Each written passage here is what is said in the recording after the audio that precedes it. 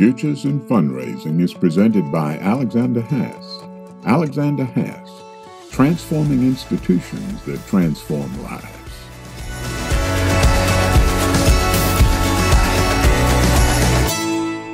Hi, and welcome back to Futures in Fundraising. I'm David King, president of Alexander Haas, your host. Today we have Kyle Marrero, president of University of West Florida. Yep. Thanks for coming, Kyle. We're glad to have you here with us on Futures in Fundraising. Absolutely, David. Thrilled to be here. Thrilled to talk about one of my favorite subjects, which is fundraising. Well, I want to ask you, before we get into so much of the fundraising piece, and I'm really interested for our audience to hear about your background and how you came to be president of the University of West Georgia. But before that, I wanted you to tell us about University of West Georgia for the members of our audience who might not be familiar with it. Sure. Founded in 1906, Carrollton, Georgia. And in that time, it's now grown 111 years later to 13,520 students. It's a regional comprehensive in the university system of Georgia in the comprehensive sector. So our peer institutions in the sector of comprehensive universities, Kennesaw State, Georgia Southern, Valdosta State. And for us, we have 4 doctoral programs, 30 master's programs. Really, we are invested both in the traditional environment. We have full Greek life. We have 3,352 beds, 100% occupancy in our housing, another 3,200 students living within a mile radius. But then we're also leaders in online. We have 5 of our programs online that are in top 100 in U.S. News and World Report. We are also the founders, implementers, developers of eCore, which is the core curriculum delivered in a consortium model to the University System of Georgia. All 27 courses. We have 13,000 students, non-UWG students, across the whole state of Georgia taking online courses, the core curriculum, and it's at $159 a credit hour, zero cost for textbooks, open source textbooks, so it's a new innovative delivery. Wow. So traditional base leaders, but then also an innovation curriculum delivery. And significant graduate programs as well. Exactly. I don't think I realized you had that many master's programs. Yeah, and we're about to add another doctoral for our 5th doctoral program. So one of the things we're always interested in on Futures in Fundraising is future stuff. Yeah. How has the growth trajectory on that online program been for you? Well, look, online's been incredible growth. In fact, just from last year to this year, if we just take 1 year segment, 10% in fully online students for us. So it's 26.8% of our credit hour generation of the entire University of West Georgia is on online curriculum or programs in combination. So it's a major investment for us. 13 undergraduate fully online programs, 13 graduate programs fully online, 26 total. That's great. Yeah. Fantastic. Well, I wanted to ask you about, you have an interesting career path to college president or university Not your normal president. path, that is for sure. Although it's one that I think would be beneficial to have more people take this path. But so you moved from vice president for development in a university setting, or maybe institutional advancement, to a college president. So tell me about that move. Was that a goal from the outset? How did that happen? Well, first I got to back up just a little bit because all my degrees are in music. Bachelor's, master's, doctorate. So there's that. Yeah, and as a musician's pecking order, I'm an opera singer. And so that's probably the lower end of the musician spectrum of hierarchy of aristocracy. You're either very, very rich or very, very poor, right? That's it. So through that time, as I finished at the University of Michigan, my doctorate, I was blessed to go out and see the world and sing. I was with the San Francisco Opera for 2 years, toured the United States, and then the United States Artistic Ambassador for the U.S. embassies, and traveled to multiple countries. So it was a really incredible opportunity for me. I, 1994, became a professor at LSU, in voice, all the way through assistant, associate, just going up for full professor, and then I started running opera companies. Opera Southwest in Albuquerque, New Mexico, and then Pensacola Opera. And fundraising is interesting. I always tell my advancement staff, you don't know what fundraising urgency is like unless it's to raise $33,518 by Friday for payroll. Yes. Now, there's some urgency. And so my life turned within that cycle of both administrative capacity and fundraising as a necessity. I didn't even think of it as a skill or a trade. It was tell the story, get their funds in, revenue, we got to keep everything moving. Pay the bills. And so when I came to West Florida, University of West Florida, I was actually the director of the School of Fine and Performing Arts and ran Pensacola Opera. And had been raising $1 million a year for the opera company in Pensacola. And then as I came in as a director of a school, I did what all good chairs and directors of schools do. I went to the dean and the provost and said, we need new pianos. I need more money. I need $2 million for new pianos. And they said, that's nice, Kyle. You go back. We don't have $2 million. So I went out and raised it. So we became an all-Steinway school. Then for the rehearsal hall and the music hall, just raised money for the needs. And so I was at my summer opera company at Des Moines Metro Opera in 2009, about to go to a Barbara Seville rehearsal that I was directing. And the president, Judy Bentz, at that time calls me and says, we've just failed our search for vice president of university advancement, and everybody in the committee says we need somebody like you that's raised millions of dollars in the community. You want to try the job out? And so literally that's how I became the vice president for university advancement. And that was 2009, 2010. We had one of the best years in the institution's history that year. And lo and behold, they gave me the permanent job. And then mentors, other people that I came around, Nancy was one of them, Peterman, started saying, you thought about doing anything else. And lo and behold, West Georgia came open. I was nominated, applied, and that's what they needed at this time in their history. And it's been a great ride ever since. Now I'm in my 5th year. So that really happened to you. Yeah. As much as I've applied to 2 jobs in the last 22 years. So yeah, my faculty position at LSU and the presidency at West Georgia, somewhere in between, all that other stuff happened. So I did not know the first half of that story. I knew the University of West Florida to UWG piece, but I didn't realize. I am as non-traditional as you could possibly have. I have no lineage, heritage, other than I've done about every job there is in between there somewhere. That's very interesting. Well, tell me, now that you are a university president, what is your favorite thing about it? And the question would be incomplete if I didn't ask what's your least favorite thing about it. Well, favorite thing is why we're here, why we exist as the students, the belief that education transforms lives and socioeconomic class is an opportunity. And our University of West Georgia, we're really proud of the fact that our students, 40% of them are first generation, first in their family to attend college. Over 50% are Pell eligible. Over 78% are Pell or federal financial loan subsidy eligible. So these students, the financial access and the opportunity to truly not only transform their knowledge and their sphere of what this world is, but then from a socioeconomic class, they're uplifting generations and future generations. So, for me, that's the charge. That's the energy. That's why I get up every day and face whatever craziness may be coming. And, on the flip end of it, it's the impediments. It's the, everything that we have to do as a state institution, which are important, but it's also at times can keep us from doing the most important things, which are impacting our students. So it's, I enjoy people. And I like people. I like to hear their stories. I like to tell them what we're doing, why it has an impact, and hearing and learning and growing together and helping the community. But it's always, it's the turkey butts that you have to deal with sometimes. That's what my niece says. So there you go. So I have a colleague who I won't throw under the bus completely, but every so often she will be working with a college or university client, and they try to hire her to be their vice president, and her sort of standard response is, I'll happily take that job if you promise me I don't have to interact with faculty. Oh. You don't have to comment on that at all. I'm just throwing that out there. Well, this is the interesting thing. This is when, there isn't a day that goes by, David, that I don't think about my musical background. I mean, I directed big operas, I conducted choruses and orchestras, and the whole concept of faculty of shared governance, it's just like producing an opera, directing an opera, 150 people on stage, children, animals, everybody. You may have a vision of where you want something to go, but inevitably they're the ones that have to do it and buy into it and believe in it and what's happening. And really, they're experts in their area, in their field of study, but it's finding that connection so they can understand why what they do is so important to the overall outcome of the institution. Right.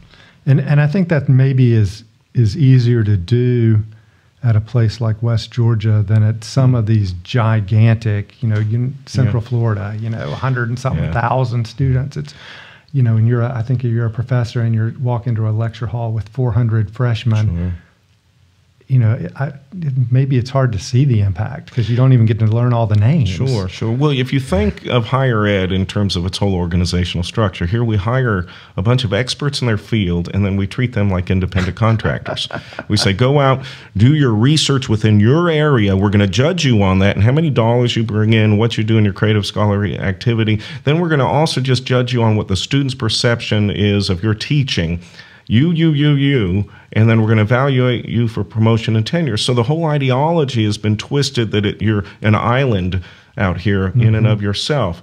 What we've really tried to do at the University of West Georgia, and I do believe it can be done at a larger scale, is for that impact, that understanding of how every individual faculty and staff member have a part in trying to align those goals and outcomes within the institution. And that's what we've been doing at West Georgia. It is small enough. We have 1,800 faculty and staff, 13,520, but it's still big. A lot. It is, and the beauty and the opportunity, as opposed to challenge, I'll say it that way, is we've had faculty there that have been 20, 30 years, and they've done something one way and one way only. I had that in my advancement shop. One way only. This is how we raise money. This is what we do. Our foundation board's a nice community club, and we all have a good dinner, and we go home. I do recall, though, from the feasibility study that we did for you, that among your graduates, there is a lot of respect and reverence for some of those faculty members. Absolutely. They are the tying story, and I think thank you for that segue, because it is their experience on our campus that those faculty cared about them, changed their lives, made them believe they could be more than they ever could have been without that impact, without that opportunity to engage. And so that's the coolest part, I think. Yeah. So one of the things that happens in a university setting with faculty is they tend to get siloed off by departments. Sure. Yeah. We actually have one university client who is eliminating departments because they were so siloed off. Wow. It had become sort of territorial. Sure. And I think that getting everybody to believe they're part of something bigger is part of what you were just describing. That's too. Right. How do you make that happen to get everybody to be a part of the big picture and not sort of guarding their own little spot of turf? Well, I guess my non-conventional background has also let me take chances that other presidents. Chorus, right? Yeah, that's it. We sing. No, I wish. No, the part that we've gone after, and it's very much the same ideal that you do within the musical profession and within the collaborative spirit. About 4 years ago, after I came in, we did all our work for a strategic plan, because you have to get that alignment. What are you going to try to achieve by 2020? What does that mean? What is our institution going to be? What do we stand for? What are our foci? What are our imperatives, et cetera? And articulate that, make sure everybody buys into it. But what we know, a lot of institutions don't tackle is the culture. And so we went after the culture. So we brought in a whole methodology that we entitled Engage West, because at the University of West Georgia, everything's West. We have Dine West. We have, you name it, everything is West. And so we put into place then really going after that Jim Collins, John Cotter, urgency of change, good to great methodology with a consultant partner that was in healthcare, Studer, Quint Studer's, and they had an education arm, but they'd never done it in higher education. So we partnered with them. I came in. We then put the parameters around a whole ideology of that engagement is people, purpose, action. That we took the ideals of shared governance and said, okay, yeah, shared governance, but it's co-leadership. So what that means is you as an individual, faculty or staff, and then more importantly, as a leader, need to be equipped to lead, to be part of the co-leadership, and then be engaged in that. Everyone knows what to do, why they're doing it, why does it help the institution, the division, the college, the unit move up in terms of what it's trying to achieve, and then how do we holistically move as an organization towards that, and how is everyone valued along that way. And we have an entire array that we've gone through. We won a national award, American Association of State Colleges and Universities for Leadership Innovation. We're Institution of the Year in the University System of Georgia. And I have a balanced scorecard. All my vice presidents have balanced scorecards. My deans have balanced scorecards. My directors. So everything is accountable along that way, what we're going to achieve, and that we measure it. And then we help each other achieve those goals. Great. That Fantastic. It's like the advancement world has taken over.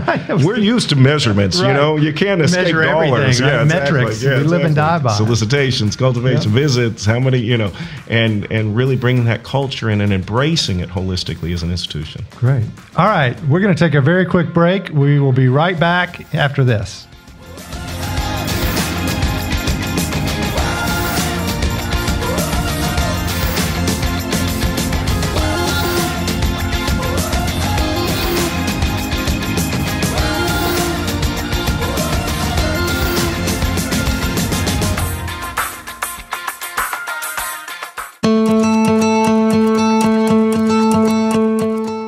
I came to Alexander Haas in 2005 after being the Director of Museum Advancement at the High Museum of Art here in Atlanta. I had been part of a very successful $130 million expansion campaign at the High, but had done consulting previously and had found that was really a true love of mine. So I took a small sabbatical, a couple of months, had some time to me, and then I was invited to join the firm here.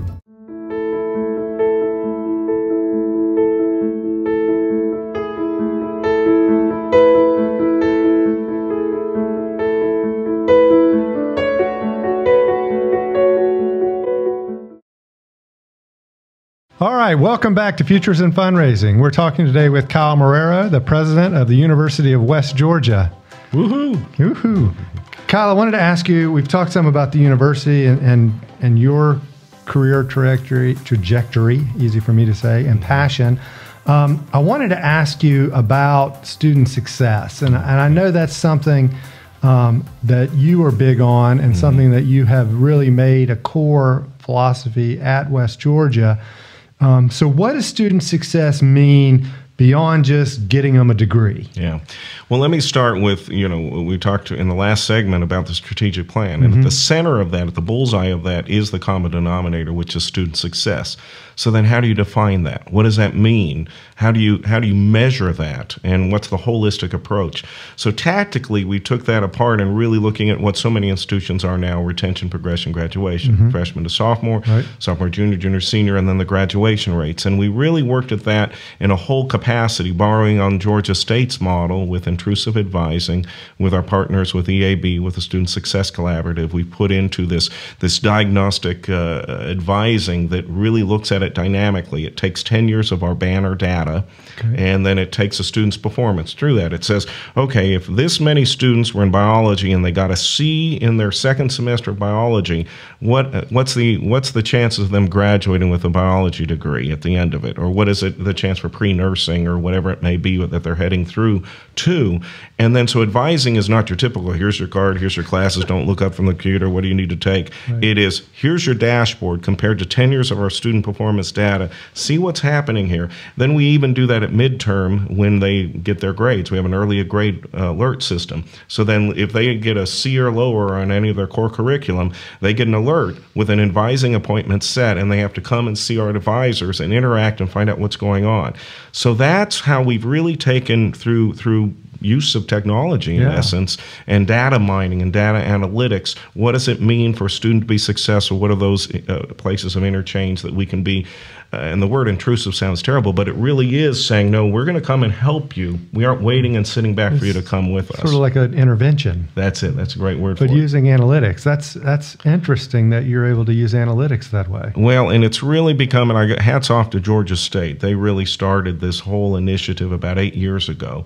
And for us, it's been transformational also, and we've taken it lock, stock, and barrel and gone with that. The other part of it that we see that's critical is what we hear from employers, and that's important because as a comprehensive institution, we have record degrees conferred, we have record 4-year graduation rate, record 5-year graduation rate, record incoming freshman GPA. We're doing all those things in our key performance indicators, but at the end of the day, conferring more degrees than you ever have in your history means nothing if they aren't prepared to enter the workforce. Yeah, we talk about it with our clients about the so what question. The so what, the soft skills. You can lay all this stuff out there, but so what? Yeah, that's it. So for us, we're attacking that through the LEAP initiative, which is basically a portfolio assignment at the beginning that a student gets in their first year experience, where they start to learn and comprehend beyond the content-rich knowledge of each class. But then more importantly, what does that mean? How do you use that? How do you critically think? How do you problem solve, taking the knowledge you've gotten here? And then what are your passions? What are your interests? And how do those start to align so that then you can tell your story to an employer, that you can represent yourself in a way that then is exemplary of all your skill sets. And then we drive them through their curriculum through 4 years. By the end of it, when they finish, they also have to do a capstone. And that capstone has to be an experiential learning opportunity outside of our walls and hallways. They have to be in the world, placed in an internship, and get that experience to understand what it means to use those skills. How to make a cup of coffee.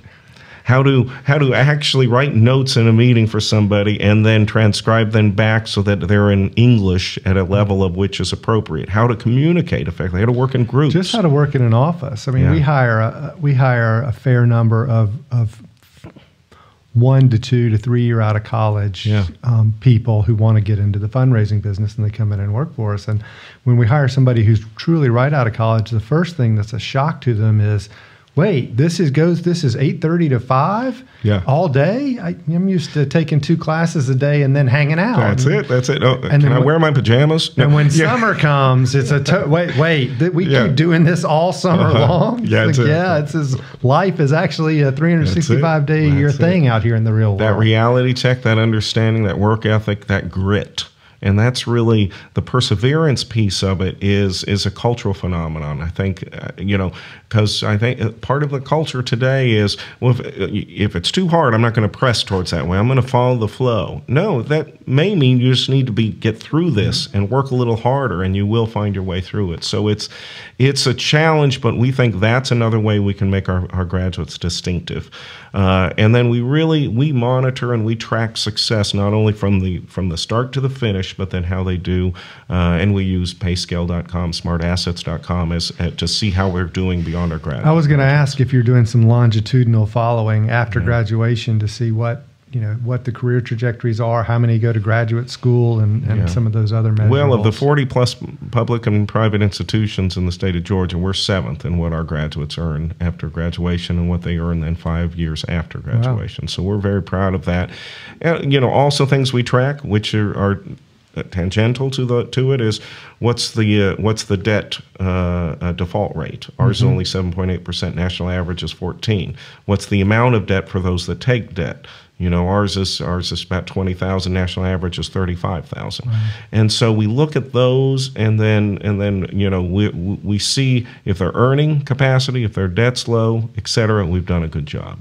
Right. Great. Yeah. I want to ask you some forward-looking here. So where do you see, we've talked about a little bit about the history of UWG. We've talked a lot about what's going on now and some of the really groundbreaking stuff you're doing in terms of student success and measurables. When you look down the road, and maybe let's take this 2 ways. When you look down the road 5 years from now, what do you see for University of West Georgia? And then maybe beyond that, do you see higher education generally changing a lot?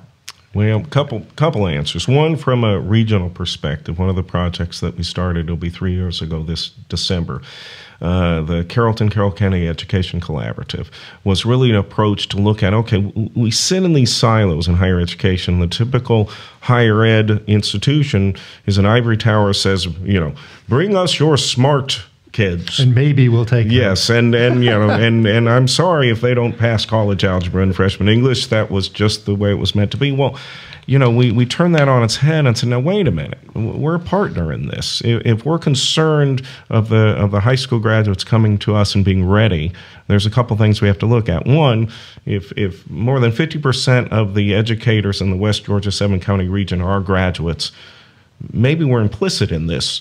We're the educator of educators. So we got to see what's happening here.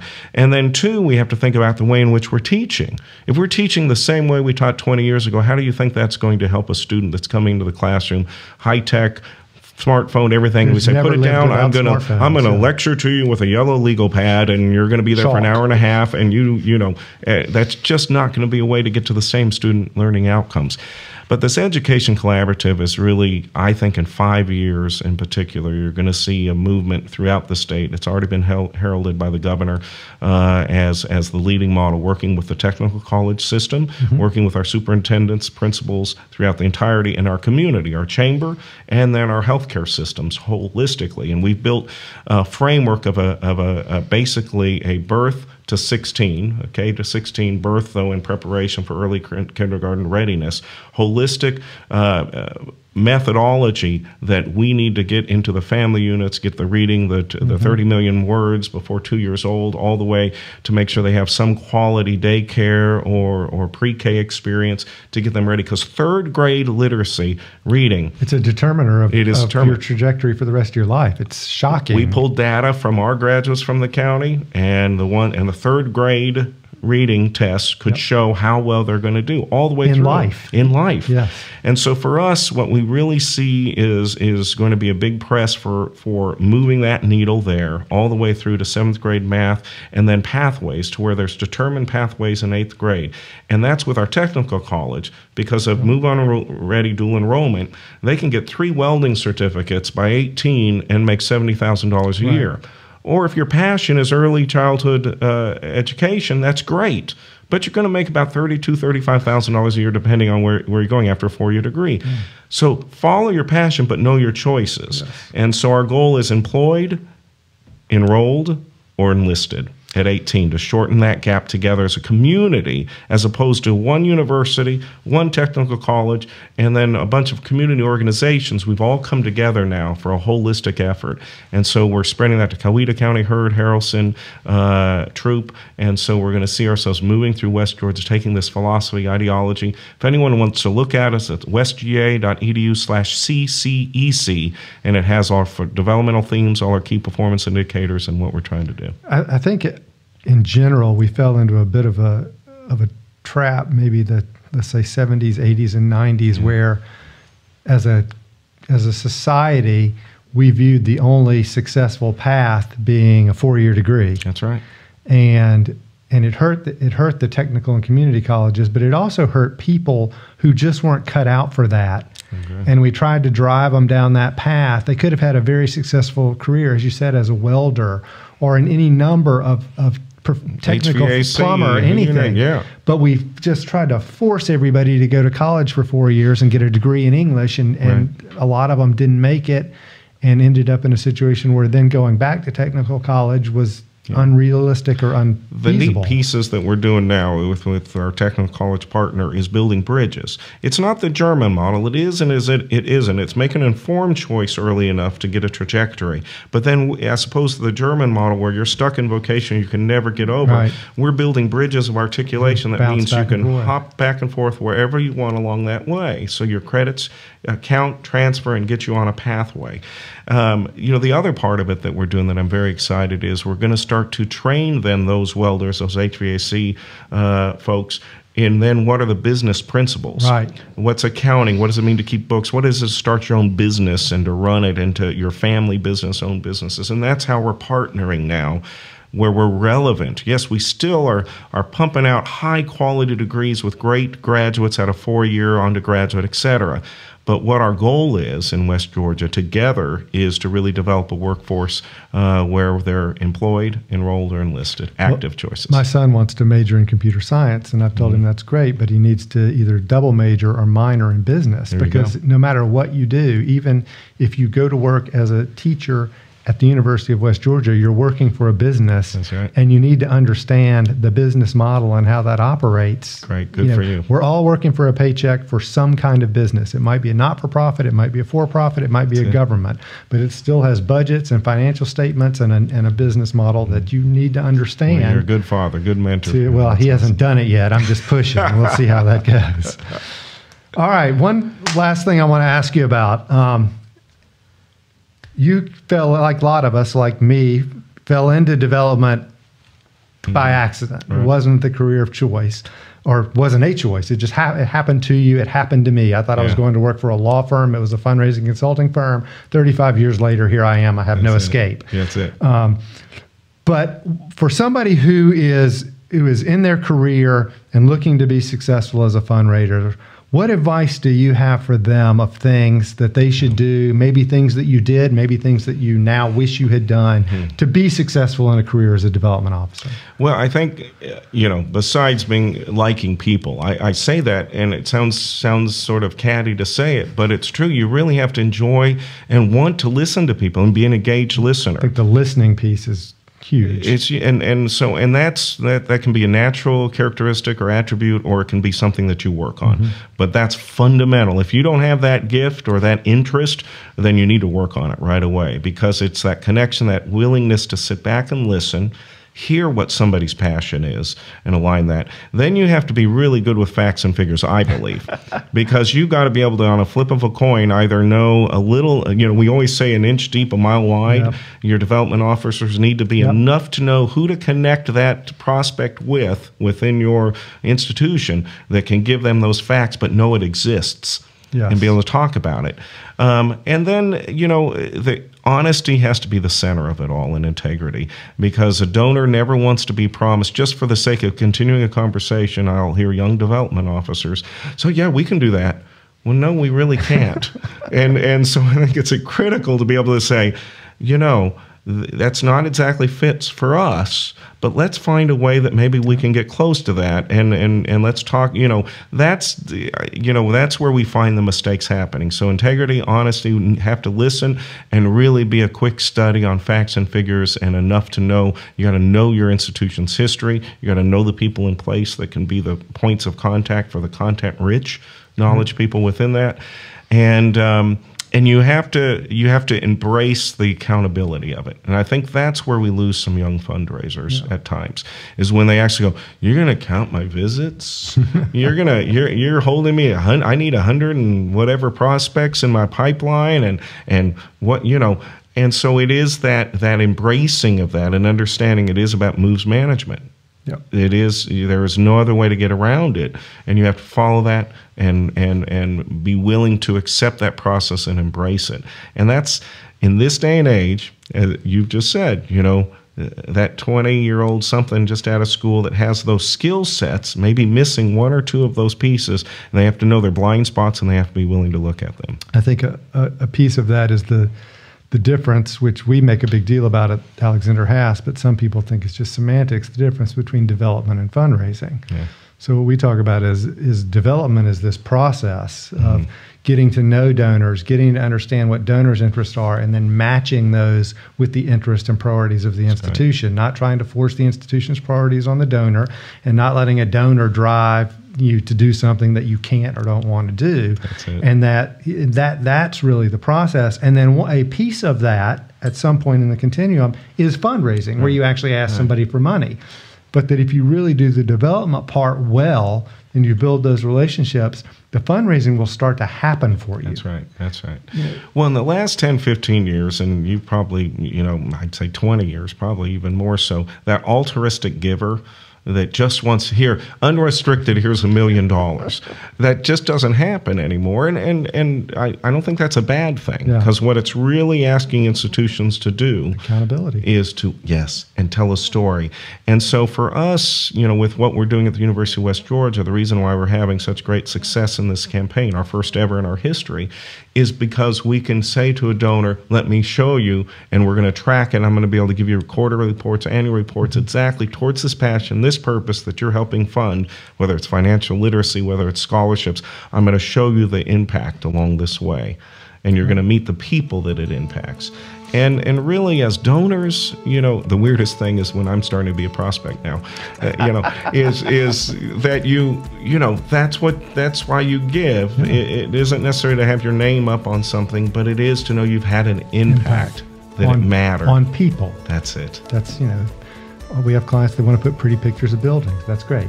The donors don't care about the building. They want to see the people. That's it. Kyle, thanks so much for joining us today. It was great to have you. That is it for this episode of Futures in Fundraising. For all you struggling opera singers out there, we have found you a pathway through. You can be a university president. It's all up to you. Join us next time. Thank you again. Goodbye.